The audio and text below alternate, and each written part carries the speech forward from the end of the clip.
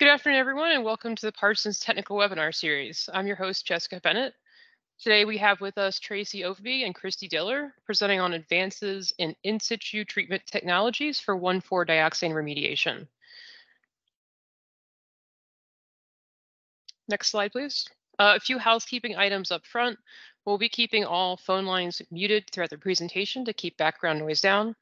If you have any questions throughout the presentation, you can enter them in the chat at any time, and we'll answer them at the end during the Q&A session, or you can hold them until the Q&A session at the end and either enter them in the chat at that time or raise your hand to ask them live.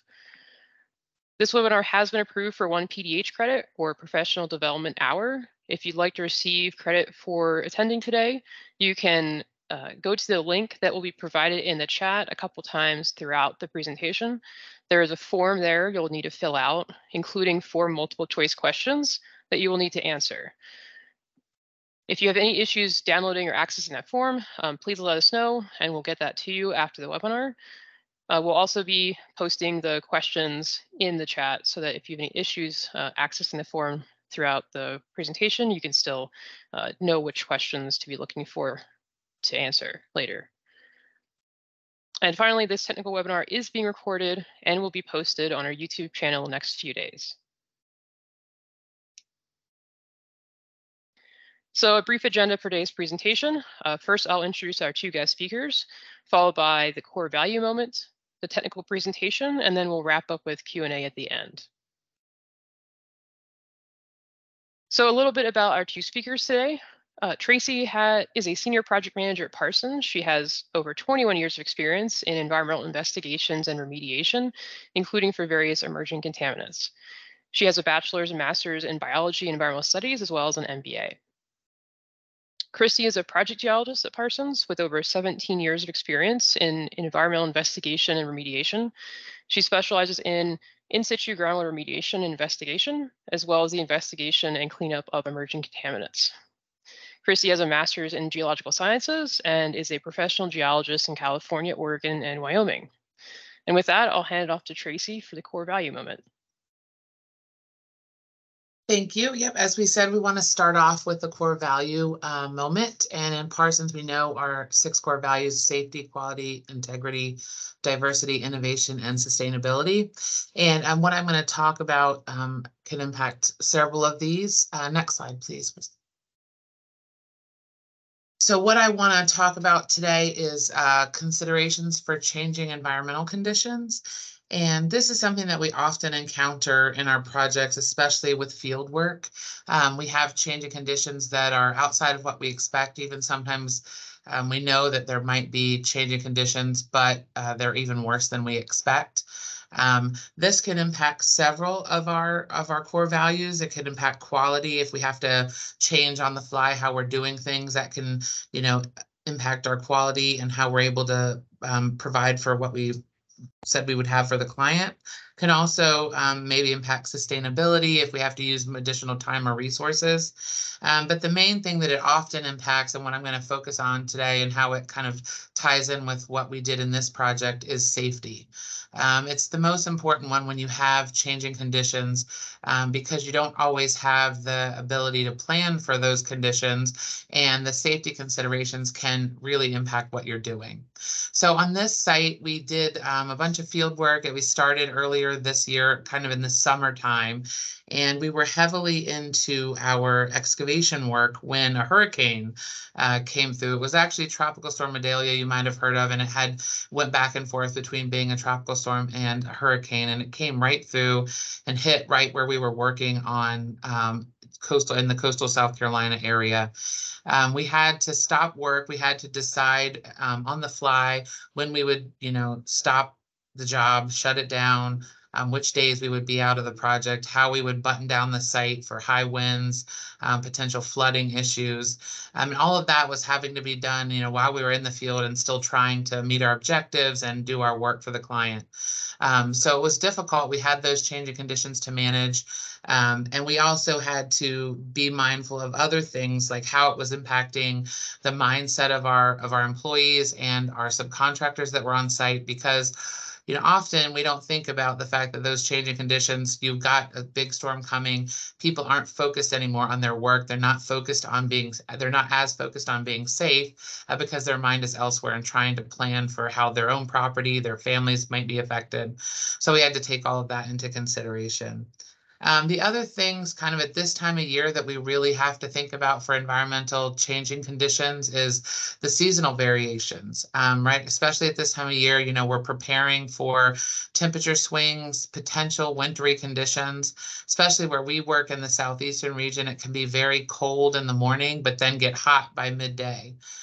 So you have to think of those changing conditions when you're building in for safety. We have to have PPE that can be removed where we can wear heavy coats in the morning and then shed those layers to have, just a one t-shirt on in the middle of the day. So we don't have anybody getting overly hot. We also have to have shade and water and everything available, even though it's fall or winter time, might not be something we generally think of, but the conditions are changing so rapidly. And the last one is also, the time change just recently occurred. We're still out there doing field work. That means we might be preparing now in the dark or leaving the site and buttoning up at night in the dark. We weren't used to that. We've got to potentially have extra lighting on site. As well as when we're driving, now there's reduced light for driving, as well as the sun might be shining from a different direction than you're used to. So all of those changing conditions can really impact the safety considerations for a project. And the best thing that we do is we just try to plan for every eventuality.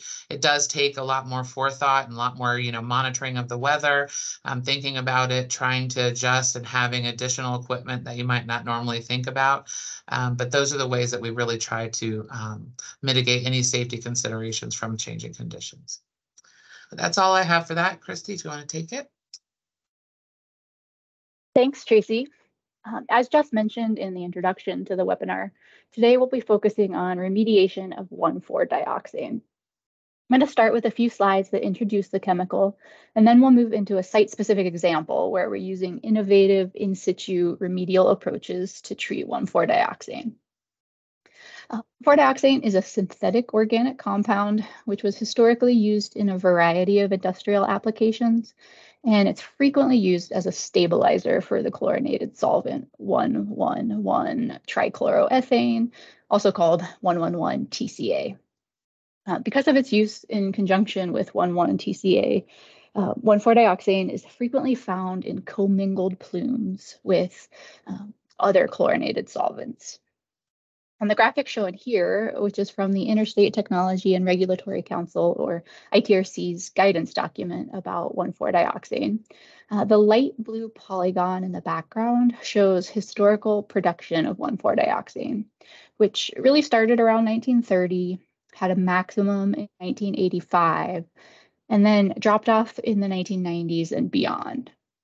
And that drop off in the 90s was largely tied to the reduced use of 1,1,1-TCA after regulatory changes limited the use of that chemical. In the early 2000s, laboratory analytical methods for the detection of 1,4-dioxane were vastly improved, and there was documentation of widespread occurrence of the chemical in the environment. In the early 2010s, EPA determined that 1,4-dioxane is a likely carcinogen to humans and started development of regulations for 1,4-dioxane. So in response to EPA's classification of 1,4-dioxane as likely to be carcinogenic to humans, federal and state governments have developed laws and regulations to address potential exposure to 1,4-dioxane. In 2013, EPA first established regional screening levels for 1,4-dioxane. The EPA RSL for tap water is 0.46 micrograms per liter. Some states have applied that value to sites in their states, and those states are shown in the orange color on this map. States then which have implemented their own levels or standards for water are shown in either green, yellow, or blue, depending on what type of standard or media it applies to. And you'll notice some states like California and Florida, there are multiple values shown. This means that that state has varying regulations. California, for example, has a drinking water notification level of 1 microgram per liter, a public protective level of 3 micrograms per liter, and a response level.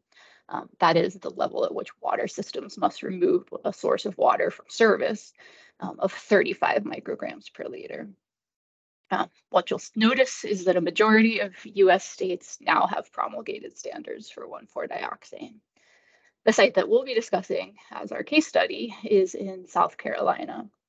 On this map, you can see South Carolina doesn't have a specific regulatory standard for 1,4-dioxane. However, that doesn't mean that they're not paying attention to the chemical in the environment. We'll talk more about that later in the presentation. The chemical and physical properties of 1,4-dioxane make it unique. A low Henry's law constant means it has a low potential for volatilization in the liquid phase. It has a low organic carbon partitioning coefficient, which results in low affinity for organic carbon. It's also non-ionic or uncharged, which means it does not bond strongly to soils or sediment and readily leaches into groundwater or surface water. The density is close to that of water, and it's fully miscible in water. These properties are very different than the chlorinated solvent co-contaminants it's typically found with. And because of that, it's not expected to be attenuated via the same pathways relevant for chlorinated compounds.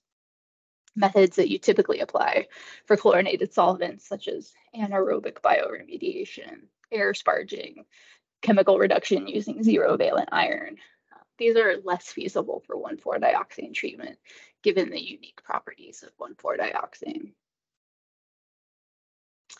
So that does make remediating 1,4-dioxane more challenging. Remedial actions implemented at a site to treat the chlorinated solvents probably weren't having much of an effect on the 1,4-dioxane contamination. This image from the ITRC guidance document shows viable options for 1,4-dioxane. F shown after the technology name indicates it's a fully demonstrated technology, and E indicates it's an emerging technology. You'll see pump and treat with In-Situ treatment is listed as fully demonstrated, and the only In-Situ option listed as fully demonstrated is phytoremediation. All the other In-Situ remedies still have at least 1 foot in the emerging technology category. Today, we're eventually going to hone in on metabolic bioremediation as the selected remedy for our subject site. But before I talk about that part of our site's story, Tracy will give you an introduction to the site and some of the early remedial work that's been completed there. Tracy, take it away. Okay, thank you, Christy. Yes, I'm going to talk a bit about the site operational history of the property that we're dealing with here. The site, as you can see here from this historical aerial photograph, is located in coastal South Carolina. It was about 5 acres in size and had 2 main buildings. The large warehouse in the south, that's shown in the south, and then to the north is a T-shaped building. This was formerly a PAX Park cleaning facility and also a combination office space. And that what they did was they brought spinning components from a nearby manufacturing plant that made non-woven fabrics and brought them over here to this warehouse area for cleaning. So they would bring the spinnerets over and use solvents to clean off when they got plugged up. Operations began in 1975 and they continued into the early 90s. And the cleaning process involved fully immersing the parts into the cleaning solution that contained 1,4-dioxane. And then they would rinse them, do a water rinse. The water rinse was collected in a sump and discharged to an on-site septic system until about 1982. And then after that point, they started taking the wastewater, transporting it off-site for disposal. But up until then, the wastewater was just collected in the sump and then released to a septic tank and associated leach field that was directly behind the building. And you can see where that's located from this map. In early 2003, a significant portion of the site was divested to private owners, and this included the warehouse, the large warehouse space in the front. And the divestiture included a deed restriction that prohibited any groundwater use on site. And the property that remained with the clients was about 1 acre, and it was in the back where that T-shaped building had been. Next slide, please. So I'm going to give a brief overview of the conceptual site model. And this shows a cross section from west to east across the facility. There's a shallow aquifer that's about 3 feet below ground surface. It's been identified to have discontinuous layers characterized as interbedded silt, clay, and sand. It ranges from about 2 feet to less than 14 feet thick. Groundwater flow in that shallow zone is primarily west to northwest, and the shallow aquifer is naturally anoxic, and groundwater flow through there is very slow. The seepage velocity is less than 40 feet a year. That shallow aquifer is underlain by a thick marl unit. It's about 80 to 100 feet thick, and it's a very tight mixture of clay and silt-sized grains that acts as an aquiclude, and it generally prevents downward migration of the contaminants through that to the deeper zone. The shallow aquifer is what has been identified as being impacted by 1,4-dioxane, also much lower levels of chlorinated solvents. However, we haven't seen a significant soil contamination zone, so there's not any area where this soil has been seen. There's no drinking water receptors for the shallow aquifer. As I said previously, the deed restrictions do not allow for any groundwater use from the site. There's no other sensitive receptors nearby. However, because this site is in South Carolina, which has historically been an anti-degradation state, it doesn't allow any risk-based approach to remediation. So all groundwater has to be cleaned up to drinking water standards. And we've done a lot of work, Parsons, with our client, have done a lot of advocacy work with the state, trying to present the benefits of a risk-based remediation strategy, especially for a site like this where there's not any sensitive receptors, no completed pathways for risk. And so last year, the state did pass legislation allowing the development of site-specific remediation standards that would be based on risk. However, that program is just being implemented. They don't have, South Carolina Department of Health and Environmental Control doesn't have it set up yet, and they don't have the needed personnel or staff to really implement that yet. So we're kind of in a holding pattern based on whether or not we could ever use that as a risk approach for this site. However, since we were already kind of starting off our remedial action and we had a plan for this site, we're moving forward because it's a very good site to use as an experimental pilot test site where we can look at emerging technologies for 1,4-dioxane treatment and see if, what might work. And what might be effective and what we can use in a larger scale or other sites, especially since this site doesn't have any ongoing activity either. Also, all drinking water wells in the area are installed below that tight marl area, so you wouldn't have any shallow groundwater really used as a drinking water source, even anywhere else around the site. Okay, next slide, Christine. So we have a long history of investigation at this site. We started investigation in the mid-'80s, and that was just based on particular requirements from the client when they were looking at historical site usage. We did show 1,4-dioxane, and then again, like we said, lower level VOCs, but majority is 1,4-dioxane. In 1995, the T-building in the back was demolished and it left behind just the building foundations. The warehouse did remain, and that was what was being used by the divested private owners. We started a long-term groundwater monitoring program in 2001 just to assess environmental conditions, groundwater conditions at the site, and kind of determine where we were at with the site. In 2004, we also did an underslab sampling program.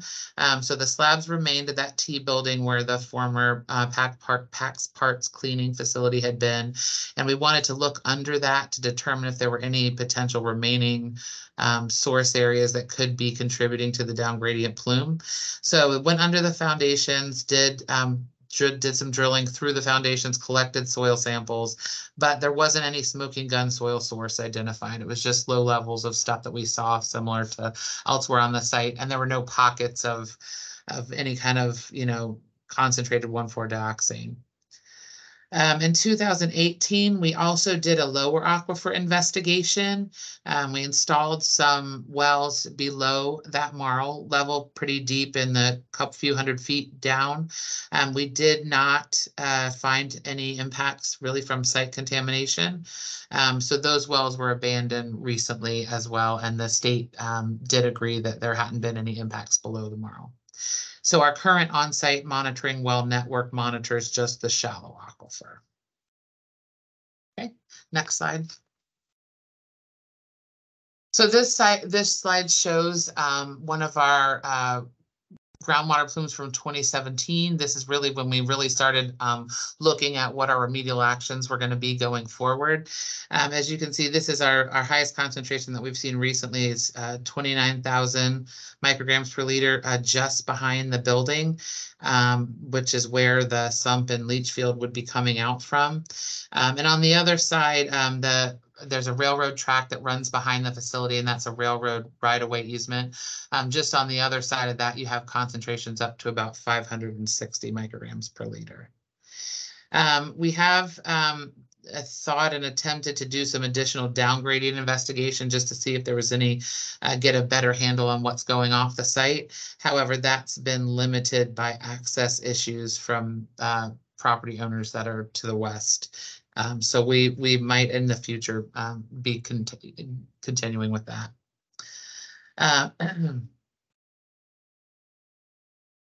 As we said earlier, we focused this investigation mostly on 1,4-dioxane. The reason this is only showing 1,4-dioxane groundwater plume is because we're talking about the 1,4-dioxane, even though it is commingled with chlorinated VOCs, it's about 4 orders of magnitude higher of 1,4-dioxane concentrations. And so our investigation and our remedial efforts have been entirely focused on 1,4-dioxane. And looking at this, you can see that the historical source does appear to be that former septic tank and leach field and the wastewater collection sump that were right behind the building. You can see the highest concentration seen, right where.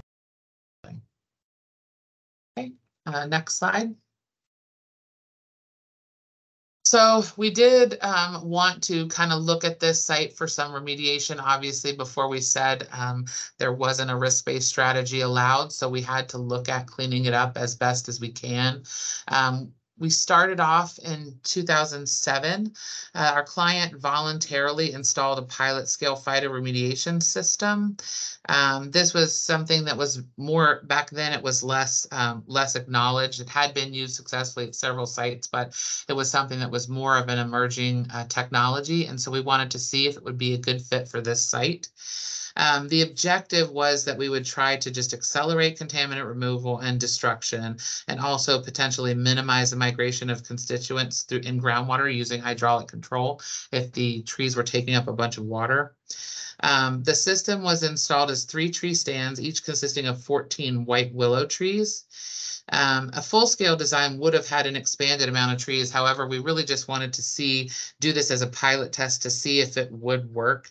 And there weren't any final remediation goals established. As we said, South Carolina doesn't have a remediation standard for 1,4-dioxane. So we just really wanted to see if it was going to be a good option for the site. And, the goal was to make improvements to the overall site conditions. And we had seen by 2011, so within 4 or 5 years, the trees had flourished and they were up to as high as 45 feet tall in some locations, about 30 to 45 feet tall. And they grew from just the little willow wisps all the way up. And One thing to note with this phytoremediation system that we know is that the trees, the groundwater here is very shallow. So you can see the groundwater when you look into the well. So it's about 2-3 feet below ground surface when you hit the saturated zone in that shallow aquifer. So these tree roots are very shallow. We did do some investigation, and you don't see tree roots beyond a few feet down below ground surface. So the phyto trees in this system are only really taking water from the very top of the aquifer, the shallow aquifer. Okay, next slide. So what we were hoping with the pilot test was to show that the phytoremediation would be a good strategy for this site. And phytoremediation is a set of processes using plants to destroy or remove contamination in groundwater and soil. And there's several mechanisms by which this can happen.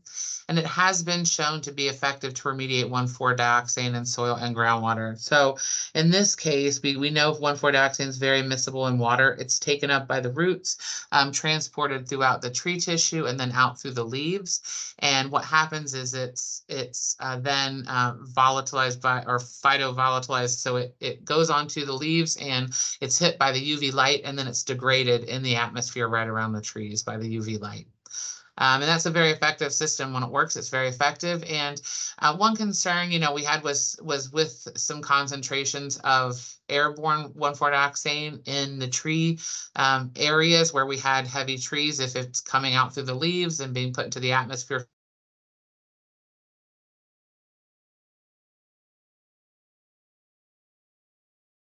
ID checking that, and we never found any detections that were in the breathing zone for people. We don't have any personnel on site anyway, but it's very quickly broken down by the UV light exposure. So next slide.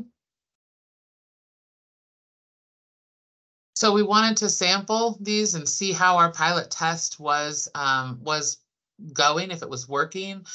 So in 2011, we went out, we took tree cores and leaf samples from a subset of the pilot system trees. We sampled 9 trees.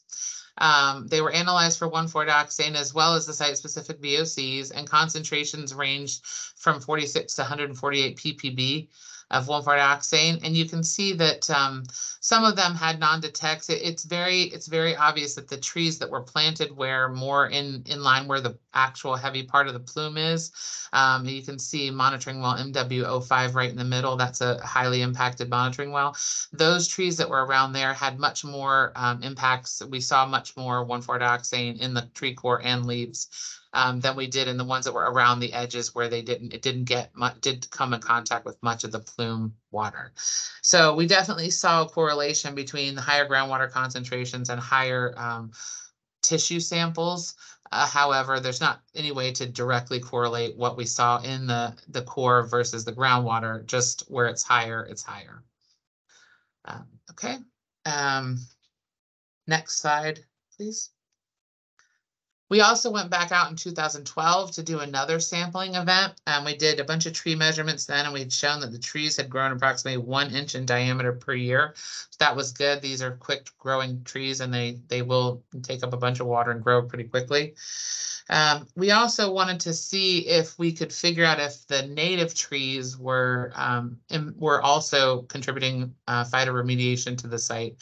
So we went out. This is a heavily wooded area on the other side of the railroad tracks. And as we had seen from our earlier plume maps, we see much less of a detection offsite on the other side of the railroad tracks. It drops off pretty quickly. So we think the plume is pretty contained just into those first initial areas on the other side of the railroad track. But we wanted to see, what was driving this. So we went out, we sampled, we took another 16 tree core samples. We did three from the trees, our tree engineered tree system trees, and then 13 native tree samples, both right behind the site and on the other side of the railroad tracks. And we did see, definitely, we saw 1,4-dioxane in the native trees as well. So that was good. It showed that the native system was also serving as a phytoremediation system for the site and helping us really contain that plume. And you can see where we kind of saw our plume decreasing a lot on the other side is pretty much lower. And that's where we also started to see non-detects in the native trees. Okay, next slide. And I'm going to hand it back over to Christy at this point. Christy? All right, thanks, Tracy. So all the work that Tracy just discussed had documented that phytoremediation was working and was taking up 1,4-dioxane from the groundwater. However, unfortunately, that uptake of 1,4-dioxane by the trees wasn't making a significant difference in the 1,4-dioxane concentrations in the on-site groundwater monitoring wells. Here's a graph of 1,4-dioxane concentrations over time in some key site monitoring wells. The vertical green line represents when the phytoremediation remedy was installed. You'd expect to see decreasing concentrations in MW5 and MW25, which are shown by the blue and purple lines. But instead, there was actually an increase a couple of years after the phytoremediation installation. No one really understood why that was happening. But we considered that the phytoremediation trees were only taking 1,4-dioxane from the shallowest portion of the aquifer, right at the water table, and not having an impact on the full aquifer depth where the monitoring wells were screened.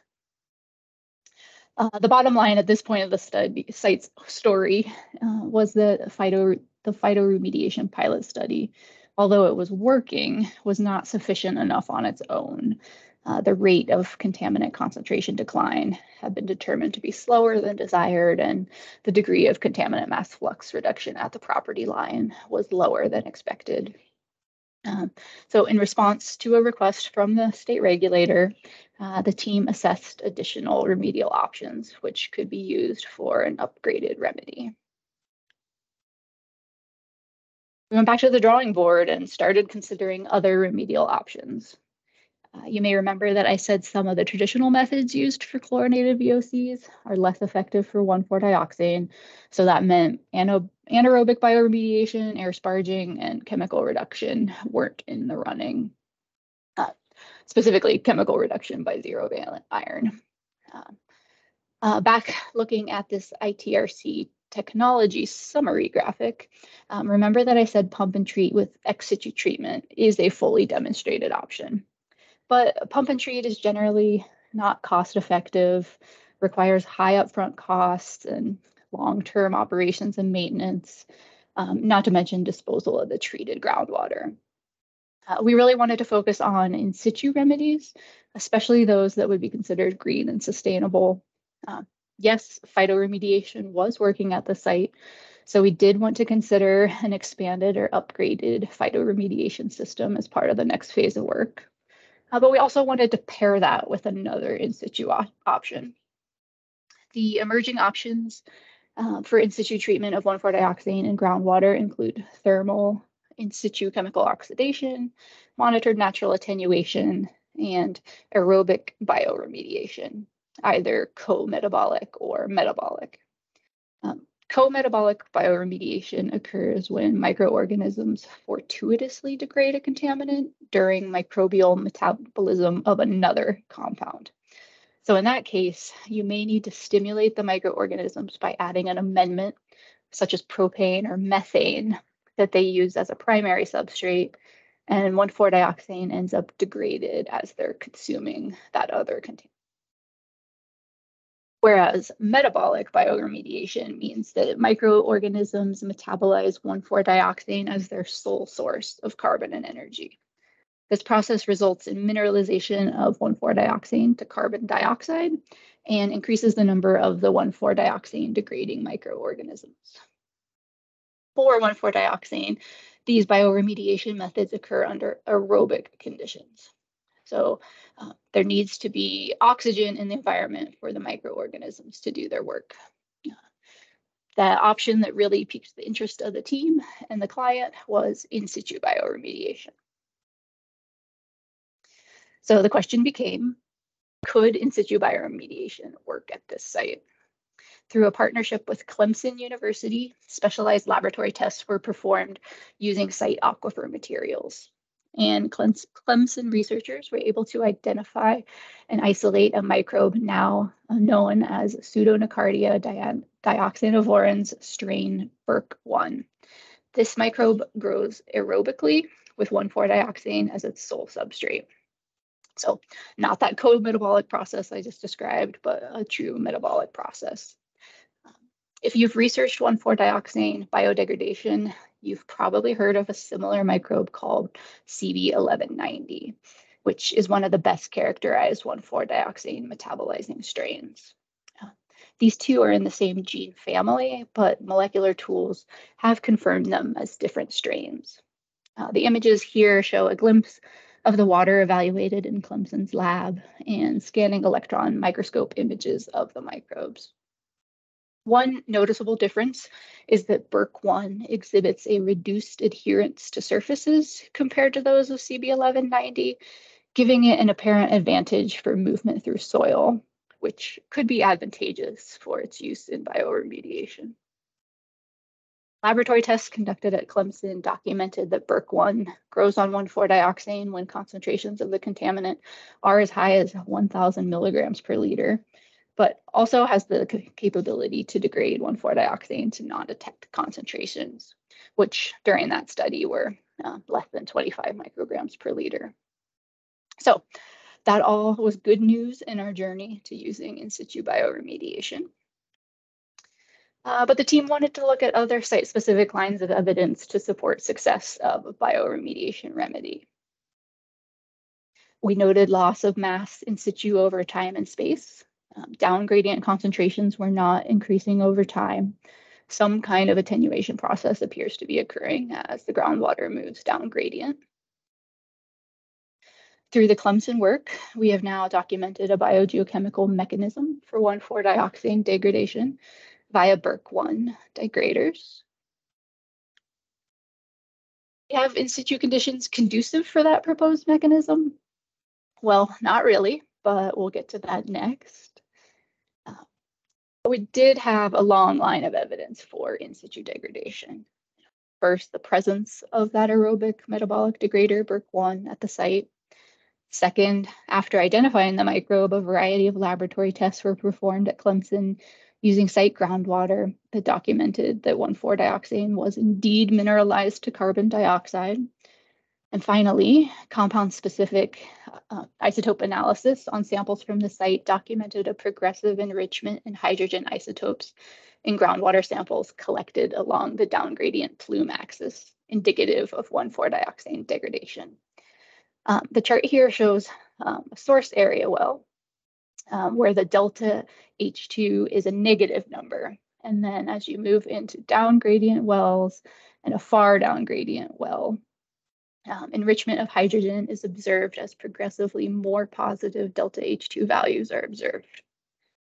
So we've got all this great data pointing us towards a magical biodegradation process for 1,4-dioxane. But if that's the case, why aren't we seeing significant effects of that on the groundwater concentrations? You may remember that we said the shallow aquifer is naturally anoxic, but the BERK1 microbe does its magic under oxic conditions. So we next executed a data gap investigation at the site to see if we could tie aquifer conditions to 1,4-dioxane concentrations. We did a simple vertical aquifer profiling investigation using grab groundwater samples at various depths adjacent to existing monitoring wells and compared the 1,4-dioxane concentrations to dissolved oxygen and ORP by depth. The results of the data gap investigation did generally tie lower 1,4-dioxane concentrations to the shallow oxic portion of the aquifer, while 1,4-dioxane concentrations were higher in the deeper anoxic zone. So this confirmed our conceptual site model. The natural biodegradation of 1,4-dioxane at the site is limited by oxygen availability. The BERK1 microbes are indigenous, they're in the aquifer, but they just don't have the right oxic conditions for them to perform their aerobic degradation magic. So all that research led us to a new three-pronged approach for remedial enhancements. First, let's get rid of the building slabs and soil in the area shown by the blue dashed line, just to eliminate the possibility of continuing source areas hiding there. Second, let's add some oxygen to stimulate biodegradation by the indigenous microbes. And we've proposed to do that through installation of what we're calling an aeration trench across the source area, as shown by the yellow line here. So we've proven that in the laboratory that this technology can work, and others have executed pilot studies of aerobic metabolic biodegradation of 1,4-dioxane. But this aeration trench will be a first of its kind in situ bioremediation approach for 1,4-dioxane. And finally, we'll remove the existing phytoremediation tree stands and upgrade to a down gradient enhanced phytoremediation system using applied natural sciences tree well units in the areas shown in green. This is a proprietary phytoremediation system that I'll explain in more detail later. So yep, in the coming slides now, I'll discuss each of these pieces of the puzzle in more detail. We started work in 2020 with removal of the building slabs and some soil removal. We removed the building foundations, which were in the areas shown by the dashed blue lines in the image on the left. During that process, we did identify and remove the old concrete sump, a photo of which is shown here in the middle.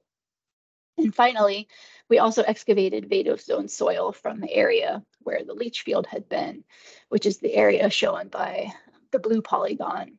And the couple photos on the right show what that excavation looked like. Then this summer, we completed installation of the aeration trench. As I said, this is a novel approach that has never been implemented at this scale for 1,4-dioxane remediation.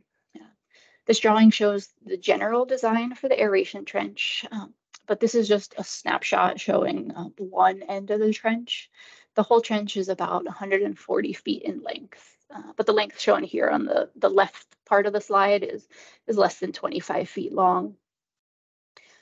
Top portion here shows a cross-section view of the design, while the bottom portion shows a plan view.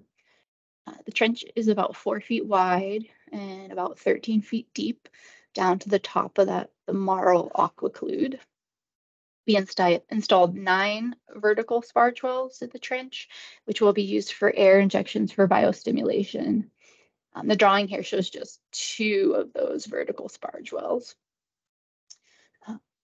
In addition, we also installed horizontal piping in the bottom of the trench, which could be used for groundwater extraction if our in-situ remedy doesn't go to plan and we need to pivot in the future to an ex-situ remedy. It's always good to have a backup plan. Throughout the trench, we also installed monitoring point clusters shown on the right. Those are groups of monitoring points at various depths. And we also included a couple specialized sensors, which will help us document if we're reaching the optimal oxygen distribution and aquifer conditions throughout the trench. I'll talk more about those specialized sensors in a few slides. The trench was then backfilled with permeable gravel and capped with clean overburden to the ground surface. This slide shows some photos of the trench during installation. First, we excavated the 4-foot wide trench down to the top of the aquiclude. Trench boxes were used to keep the trench open and ensure safety. The piping for the horizontal wells at the bottom and the vertical air sparge wells and monitoring point clusters were placed. And then the trench was backfilled with permeable gravel around that piping. The picture on the right shows the skid steer about to drop a load of backfill into the trench. And just a fun fact, while I was out there collecting samples for additional research with Clemson University and Colorado State University, I found a sharp tooth in one of the deeper soil samples. That's what's shown in that bottom left picture. I was more than a little bit surprised to be poked by that sharp thing, but very impressed to find a tooth that's likely millions of years old. These pictures show the aeration trench while the finishing touches were being put on it. The permeable backfill was put up to about 4 feet below ground surface, and then the trench was backfilled with clean overburdened soil to grade. Each of the sparge wells or monitoring clusters are housed in a flush mounted irrigation box shown in the left and center photos. which will allow us the flexibility to finalize the design of the air injection piping and systems later after we do some initial optimization testing of the trench. And then the horizontal wells are housed in metal well vaults in a concrete pad at either end of the trench. That's what's shown on the right-hand slide. And the green mulch you could see in that picture was applied as part of the reseeding process at the site during site restoration. Finally, in the center photo, the specialized sensor system that I mentioned is visible as the box mounted on the post. To talk more in depth about those sensors, so we installed 2 sensors in the trench, and we'll also be installing additional up gradient and down gradient sensors around the trench next week. These are made by a company called Sense Technologies, founded by a graduate of Tom Sales Research Group at Colorado State University. They developed cellular connected environmental monitoring systems, which can provide real-time data for ORP and water levels. Shown in the center of the slide is a 3D rendering of what a system looks like, where the sensors are all below ground attached to a 2-inch PVC pipe, and the solar-powered antenna system is in a box above the ground surface. Also shown on the right are a couple pictures of the sensors ready to go before we installed them into the ground. Finally, the graphic on the left is just the first look at data we got in October as the systems were adjusting to the aquifer. These show ORP by depth on the x-axis and time on the y-axis, with green and blue colors showing negative ORP. We installed sensors every 2 feet vertically throughout that trench sensor, and this graphic shows that baseline conditions in the trench are indeed rather reducing, with ORP values primarily in the -200 to -300 range, shown by the blue colors. And the positive ORP values representing oxidizing conditions only in the shallowest portion of the trench. So once we turn the aeration trench system on, concept is that we'll see an increase in ORP values to positive, which will indicate oxidizing conditions having been achieved in the full vertical aquifer column. Here's an additional example of data. This isn't from our site, but just shows the variety of options for how data from the Sense systems can be plotted to see variations in the data over time. We'll specifically be using them to track ORP within the trench and immediately up gradient, down gradient of the trench. And then we'll also be using Sense transducers to monitor the water levels up gradient within and down gradient of the phytoremediation plot, so that we can evaluate the hydraulic control that the upgraded phytoremediation system is providing. We'll use the sensors for real-time site monitoring and for site alerts to let us know when the aeration trench system is no longer keeping the environment at our target ORP range. And then in September, we also installed the new phytoremediation system with ANS using their proprietary tree well system. The graphic on the left is a sketch of that system from ANS, and the 2 photos show the installation process at the site. We installed 26 tree well units along the down gradient edge of the property for hydraulic control and for contaminant degradation. So these are a specialized system that targets more than just the shallow water table. The tree well system uses a root sleeve liner to seal off the shallowest portion of the aquifer and encourage roots to extract groundwater from the deepest portion of our target aquifer. In addition, the tree well unit acts as a bioreactor where aerobic microbial degradation can occur, in addition to all the phytoremediation mechanisms that Tracy discussed earlier. So for now, the tree wells have been installed, meaning that root sleeve liner and the rest of the below ground parts of the system have been installed. But we're waiting a few months to actually plant the new trees, as there's typically better success with tree survival if you plant just before the growing season starts. I want to leave you with just a few key takeaways for this presentation. First off, we demonstrated natural aerobic biodegradation of 1,4-dioxane was possible, but that it was limited by the natural anoxic aquifer. We designed and installed a novel engineering approach, an aeration trench, which will be used to enhance aerobic bioremediation by biostimulating the indigenous BERK1 microbes. In addition, we installed an enhanced phytoremediation system using ANS's tree wells units, which will focus on the phytoremediation trees growing their roots into the deeper portion of the aquifer, providing better hydraulic control. In the coming months, we'll be doing some preliminary optimization tests of the sparge wells in the aeration trench, and then we'll move to full-scale startup. As I said before, this is a first of its kind approach using an aeration trench for in situ aerobic bioremediation for 1,4-dioxane. In the future, hopefully we can come back and give an updated technical webinar discussing lessons learned during operations of the system and to present performance monitoring results. In the meantime, the bottom line for this presentation is that aerobic in situ bioremediation should be considered for 1,4-dioxane sites. First, you need to assess the presence or absence of native bacteria to see if biostimulation is possible, or if you'd also need to factor in bioaugmentation. And second, understand how the natural aquifer characteristics may affect those biodegradation processes. Finally, consider how any other co-contaminants may affect your remedy. High concentrations of other contaminants may have an inhibitory effect on 1,4-dioxane biodegradation, but there's research out there suggesting that a sequential anaerobic and aerobic treatment of CVOCs and 1,4-dioxane is feasible. Aerobic metabolic biodegradation and the other emerging in situ options have great potential to be significantly more cost-effective and more sustainable than the currently accepted pump and treat remedial approach for 1,4-dioxane treatment. And I'm sure all these in situ options will continue to develop rapidly in the coming years. And Parsons is excited to be on the forefront of establishing aerobic bioremediation as a fully demonstrated technology for 1,4-dioxane.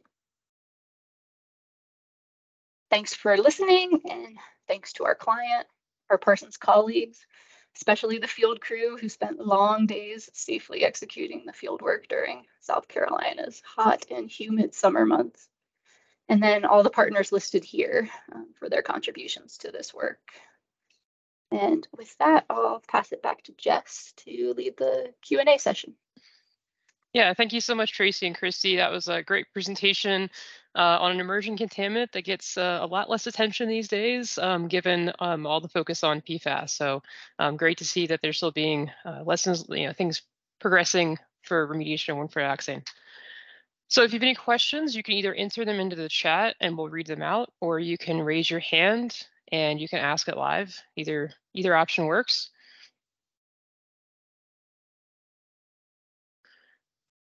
So I see a few already in the chat. A question from Beth Badic.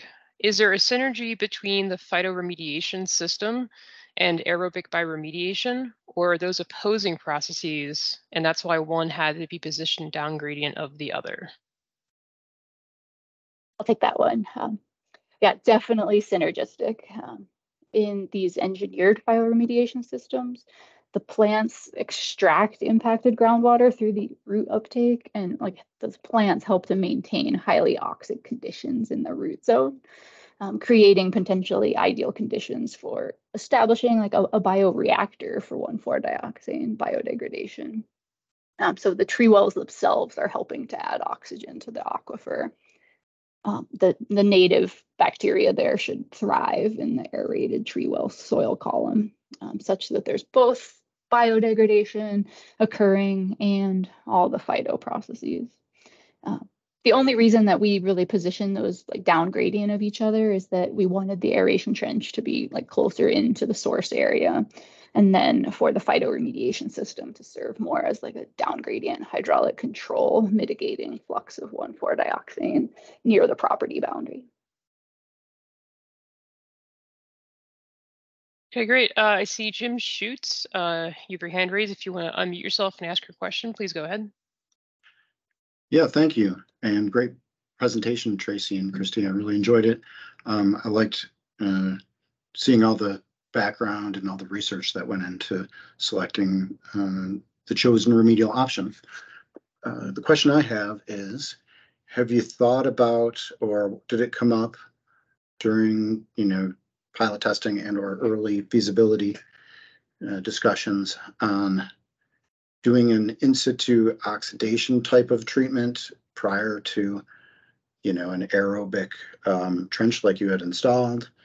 And or what are your thoughts generally of, even with that trench, let's say, if you wanted to boost the remediation of 1,4-dioxane, could it be used as an application for an oxidant and then later on transition to aerobic degradation with microbial populations? Thanks, Jim. Good question. By the time I came into this project, the sparge system had already been the chosen remedy. So I can't speak much to how much it was debated in the past. But yeah, it does seem like it could be an option. I mean, we are kind of setting ourselves up for being able to be flexible and pivot when necessary. So I know that in situ oxidation processes are emerging and generally being more and more developed for 1,4-dioxane remediation. So Yeah. certainly something we could consider. Yeah, thanks. I know for another site, 1,4-dioxane, some time ago, we looked at ozone. I think that was what we were looking at, something similar to what you did here with trench, but applying ozone to the subsurface, which I thought was interesting. Yeah, and I will say, Jim, this is Tracy, we did do our engineers did do some back and forth discussions about some of that stuff earlier on. We already did Fido, we already went with Fido, and we kind of were looking at ways we could enhance Fido at first. So we were really focusing on just expanding the Fido pilot system, getting more trees in there, doing the tree wells. And then we started looking at the trenching system. And so we because we were like, oh, let's try this out, let's try that out. We weren't necessarily looking at every single option, but yes, in the future, definitely we can look at other stuff. I mean, this is kind of a fun site to have the option to try a few different things and see where we get the best options. Great. Thanks for answering my questions, and thanks for the presentation. I appreciate it. I see Ted Schoenberg. If you want to unmute yourself and ask your question, please go ahead. Sure. Thanks. I wanted to piggyback on the discussion that Jim just led with advanced oxidation.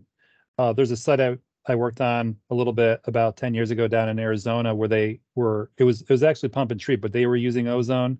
I mean, advanced oxidation processes have been one of the, successful ways to treat 1,4-dioxane. The one thing to consider, and I'm not sure how much of a factor this would be if you're doing it in situ, but that type of process tends to generate bromate.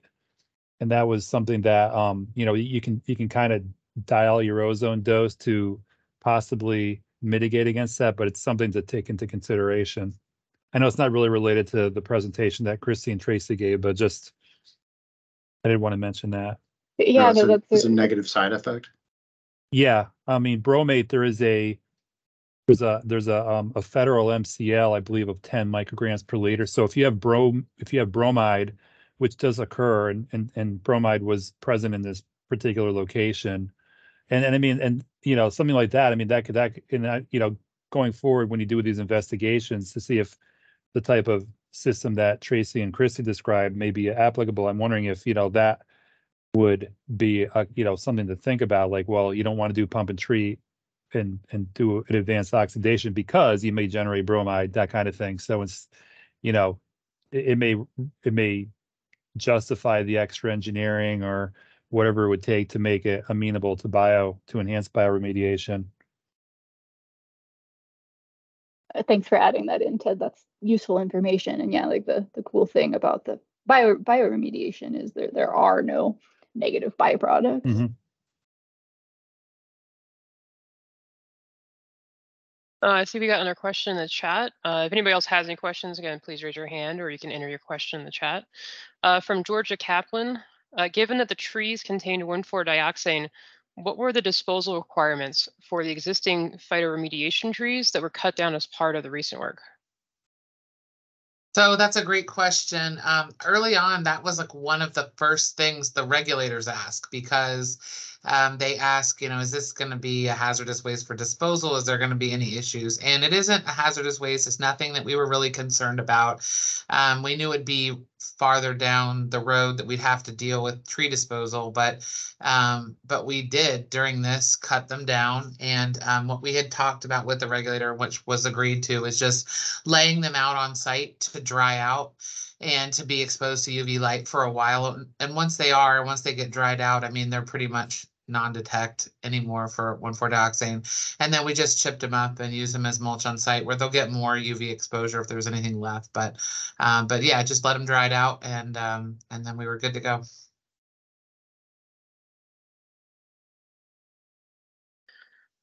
Okay, I don't see any more questions, but you still have a couple minutes left. If we can go to the next slide. Actually, there's one.